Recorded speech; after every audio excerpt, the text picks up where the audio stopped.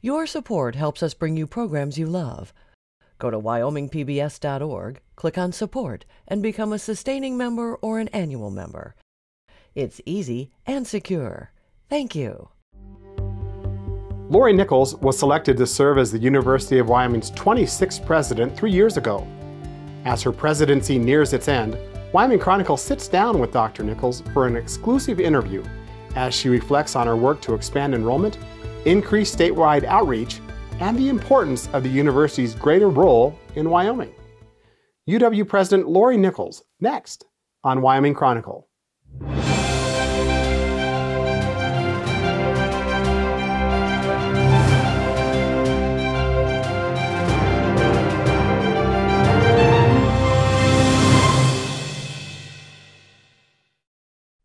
Funding for this program was provided in part by the Wyoming Public Television Endowment and viewers like you.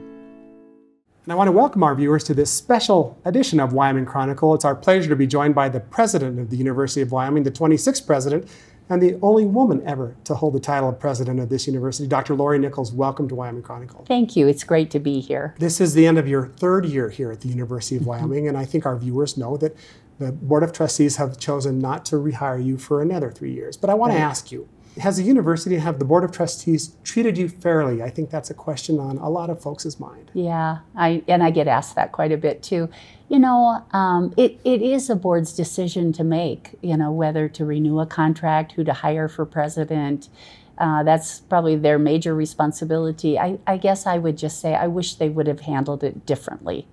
And by that, I simply mean I wish that there would have been more discussion about my performance and mostly for me just to know areas that I fell down in if in fact that was the case. And I also wish that I would have found out earlier because it came very late and very unexpectedly. And in my opinion, that could have been handled a little differently. Do you believe that you share the same vision for the University of Wyoming as does the Board of Trustees, Dr. Nichols? You know, I would like to think that would have been the case, but in fact, that may have been part of the reason why perhaps my contract was not renewed, is perhaps they felt as though other things should be emphasized, and perhaps I wasn't emphasizing them at that point in time. I don't know. I've not been told, so I'm just not sure about that. I can tell you this, that when I came and interviewed for the job of the presidency, we talked about a lot of topics for the university, and we talked about things that were either happening or not happening, or things that they'd like to see happen. And when I came, I really focused on those things. I also had really great conversations with then Governor Meade and several other leaders in the state, and I really listened to them in terms of their vision for the university, and I tried really hard to implement many of those ideas as well. So I felt like I tried to be responsive to what I was hearing from others, as well as just my own experience of what I thought a really strong university needed in terms of leadership. And as we get through the interview today, Dr. Nichols, I think that our viewers will be impressed of the work that you have accomplished in the last 3 years, and we'll give you every opportunity to talk about those accomplishments. But I want to start at the very beginning. When I first met you, was in the middle of a legislative session, and you were just learning of the fiscal woes and handed then an order to cut $42 million from this university's budget. By all accounts, you've been lauded for the way you handled that. What did this university lose in cutting $42 million from its budget? You know, I think the major thing it lost was that we really, because a university's budget is so heavily invested in people, the only way to make a cut of that magnitude was to eliminate positions. I mean, we did other eliminations too. We worked on efficiency, we worked on saving on our operations budget and so forth, and we tried to save everywhere there that we could. But at the end of the day, we had to eliminate positions. And my recollection is we eliminated about 360 positions in order to make that $42 million budget cut. So really, it lost people. And I think that has probably been one of the hardest things for us to adjust to and then kind of come back from, is the fact that we just don't have as many positions on campus as we once did. You took it upon yourself to travel the state early on in your tenure. Yeah. What have you learned that people don't understand about the University of Wyoming across the state? You know, I have to say, first of all, I am impressed with how much people do know about the university. I guess that's part of being the only four-year university in the state is that people really do know a fair amount about it. It's been quite impressive. But I think probably one thing they don't know is just, or appreciate perhaps, is the complexity of a university. I mean, we are about roughly 2,700 employees. We serve about 12,500 students.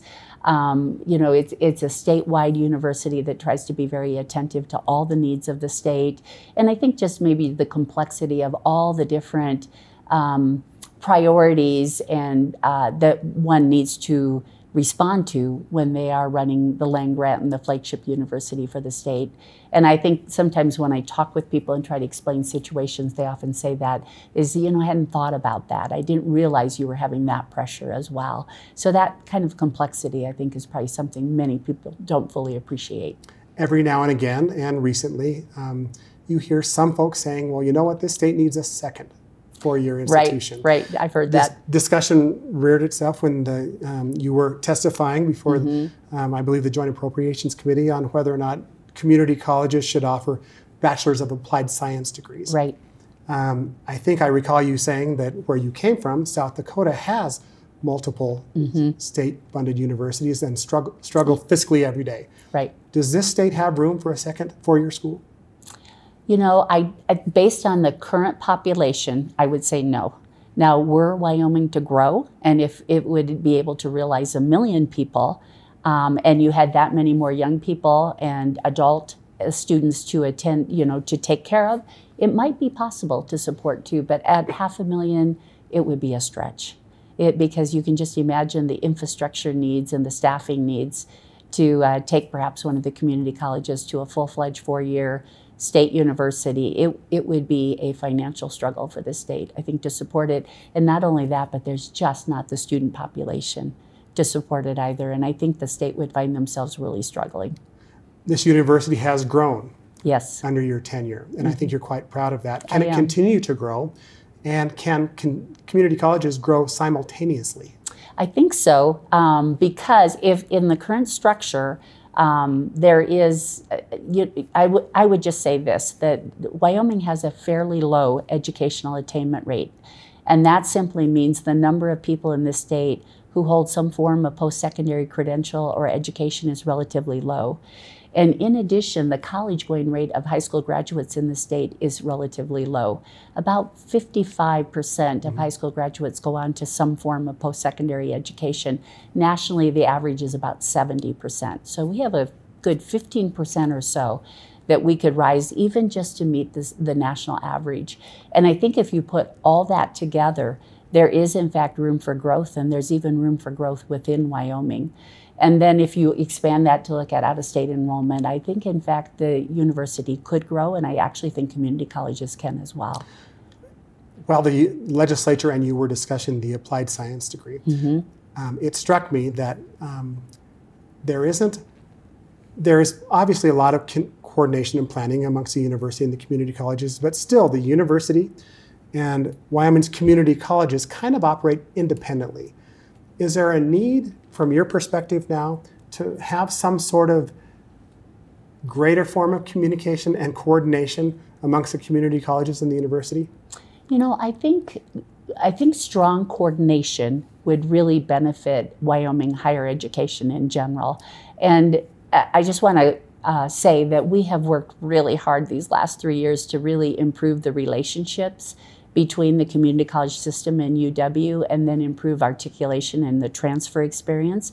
And I think we've made some really good progress there.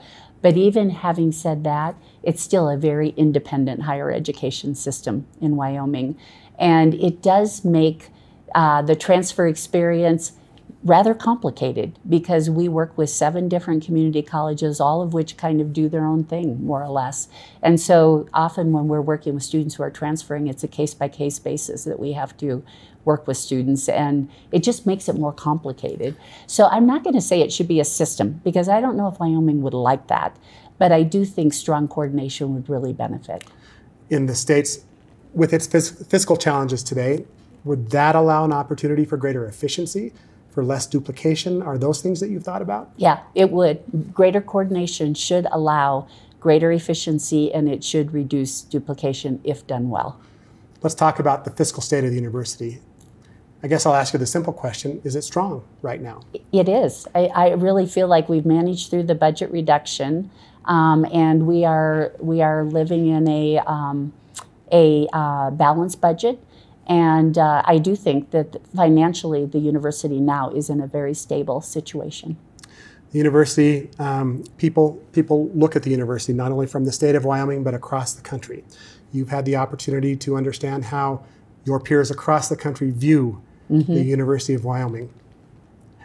How do they view the University of Wyoming? You know, when I'm out across the country, when I go to national conferences or just visit with my peers that are outside of Wyoming, I think they have a very, very high level of respect for the quality of the University of Wyoming. I mean, people understand that it is a university that has been well supported by the state, that it has a very strong faculty that are recognized nationally and even internationally for their expertise, and that the quality of our education is very, very good. And we're able to do that at a very affordable cost to the residents of Wyoming, and there is a lot of respect for that, because there's many other states that are struggling just to do what I said right now. So I think from kind of that quality of undergraduate and graduate education in our faculty, it's strong. I will tell you where it's struggling right now is with leadership, and the fact that there has been such rampant turnover of university leadership at this university is really starting to hurt it. And I get many, many questions right now from outside of Wyoming of what is going on. And that's essentially what people want to know is, my goodness, are you the third or fourth person now, and what in the world is going on there? And I worry a little bit about Wyoming in terms of being able to recruit really high quality leadership in the future.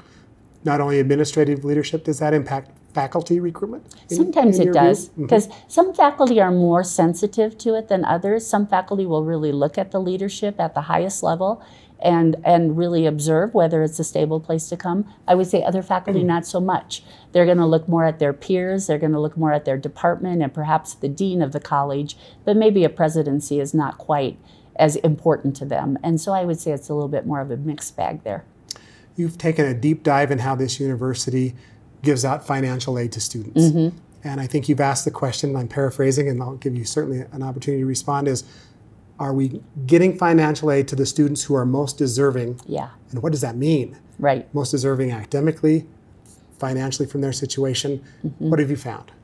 You know, what I've found is that while the education is really affordable in Wyoming, and it truly is, this state has really kept higher education affordable, that once the Hathaway has been administered, there's not much more that we are doing to support our in-state students. We don't have a need-based scholarship program or a need-based aid program. Need-based on fiscal need. On fiscal need. So there's a lot of students who, even though if they get a Hathaway, they struggle to afford college because we aren't helping them any other way from a need-based perspective.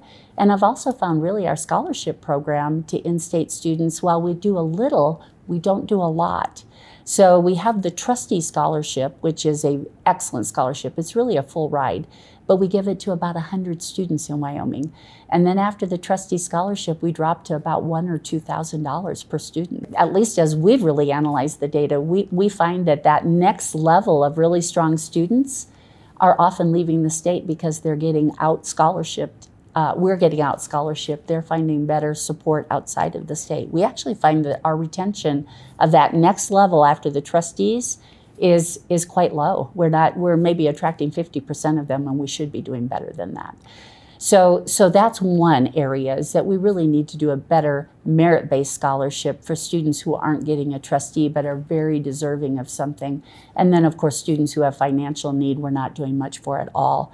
And I think there's something more the university can do to help them. Certainly nationally, you hear often of students' problem with student debt on graduation. Yep. Not only through their undergraduate program, but after graduate school. Our student debt at the University of Wyoming is lower than the national average. But I think still about the average debt is somewhere between $18,000 and $20,000 for students who graduate, with a 4-year degree.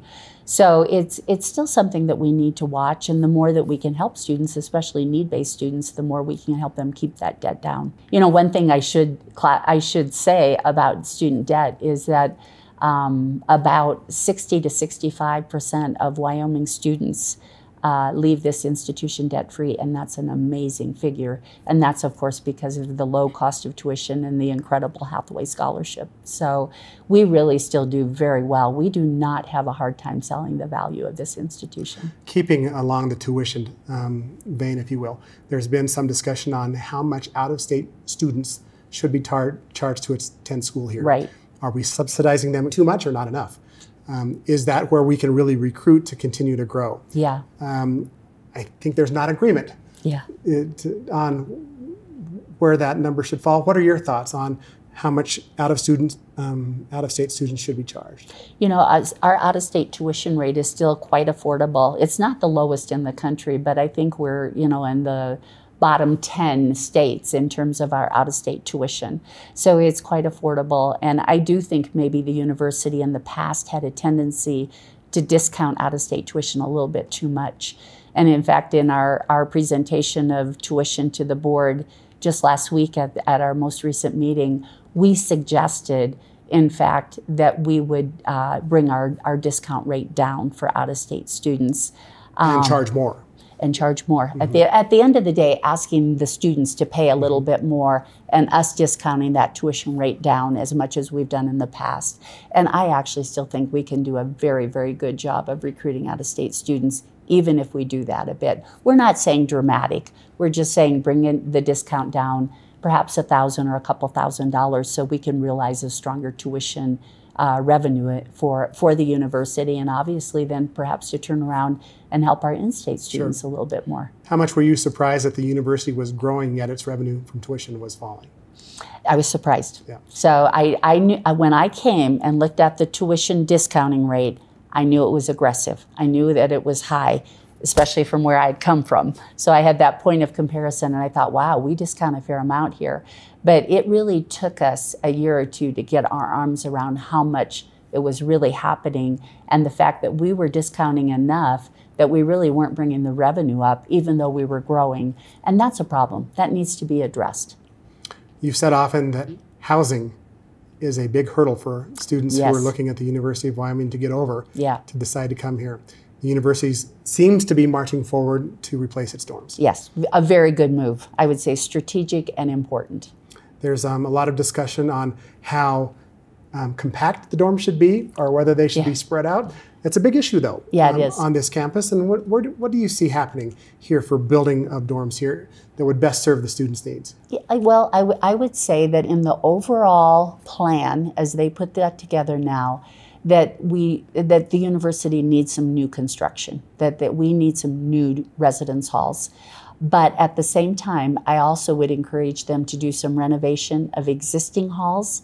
And the reason I say that is because when the university is all done with the housing construction that it's working on right now, it probably needs to offer students at least 3 price points.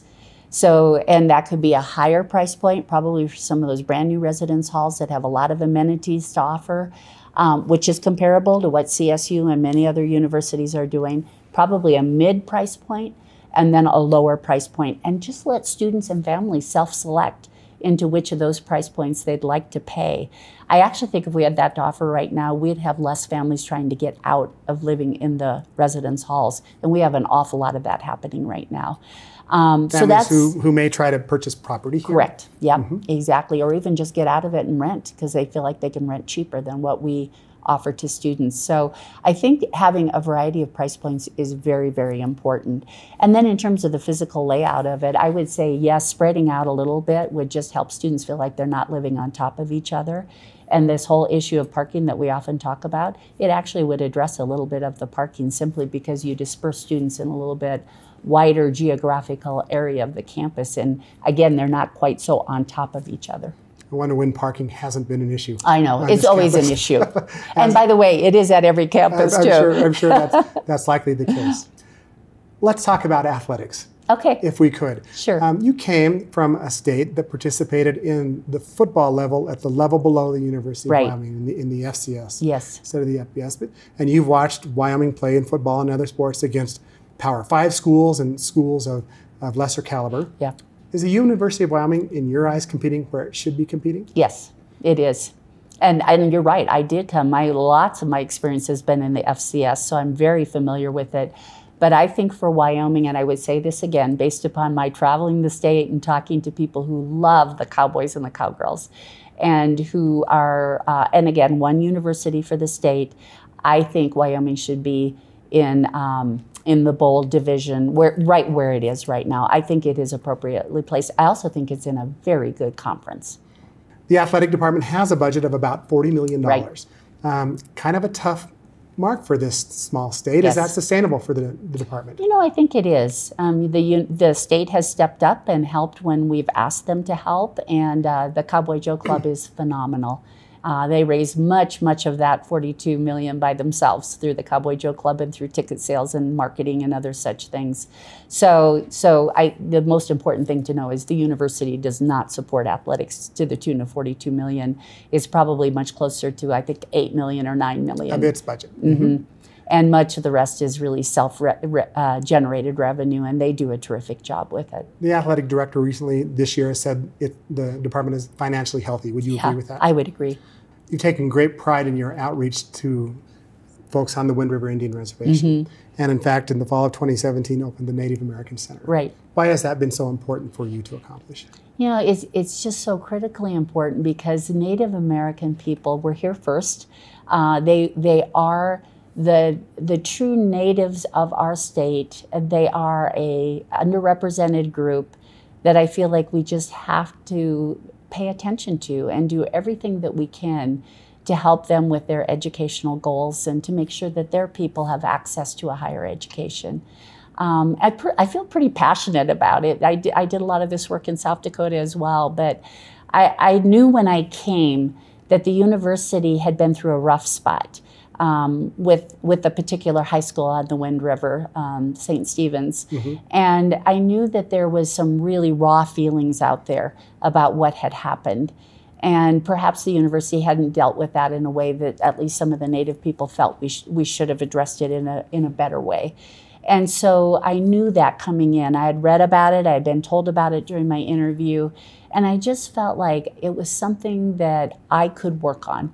That was something I could go out, I could start meeting people, start conversations, meet with the tribal business councils, go to the high schools and meet with the superintendents and principals and teachers, and that I could really start working on it. And I did.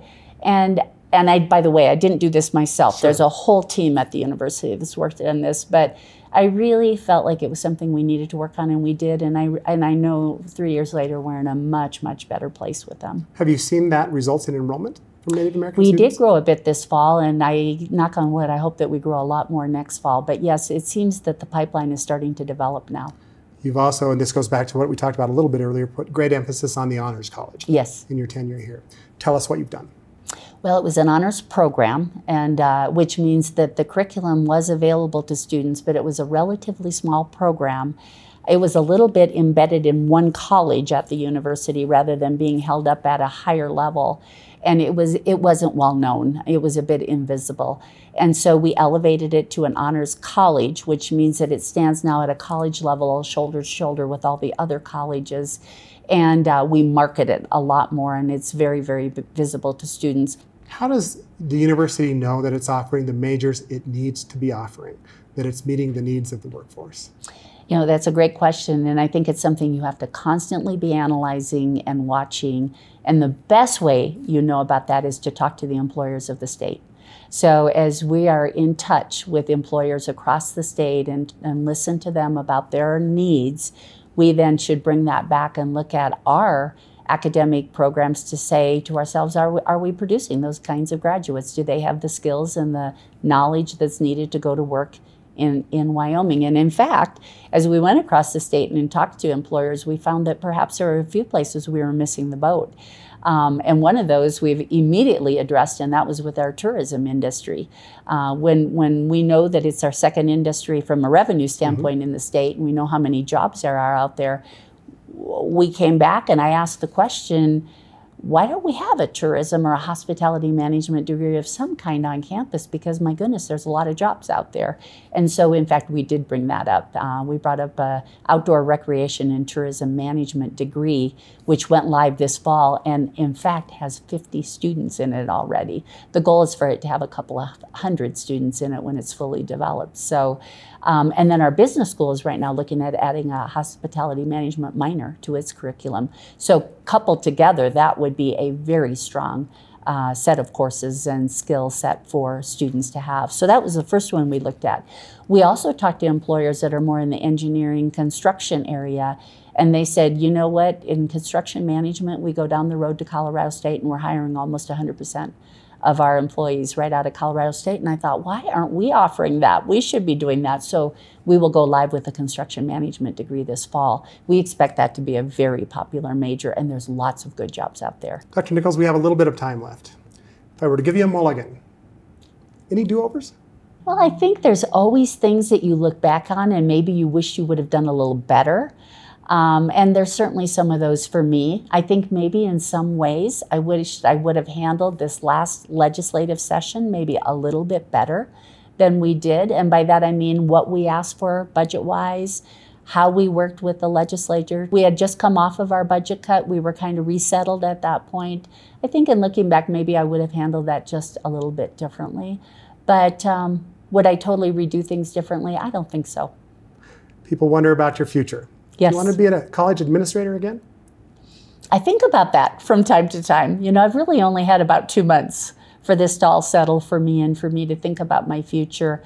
Do I think I might like to do it again? Yeah, I think maybe I will. I'm not sure that I'm really ready to be totally done with higher education yet at this point in time. I enjoy leadership. I enjoy being able to come in and assess a university and try to help take it to a stronger place. And if the opportunity comes for me to do that one more time, I may jump at it. Well, Dr. Nichols, I can't thank you enough. Every time we've asked for a moment of your time, you've graciously granted that. Your communications department has worked closely with us and has been nothing but accommodating. You've helped us to meet some of the faculty members here on this campus. Good. And we are very, very pleased to wish you the best of luck. Thank you. I really appreciate it so much, Craig. Thank you for visiting with us.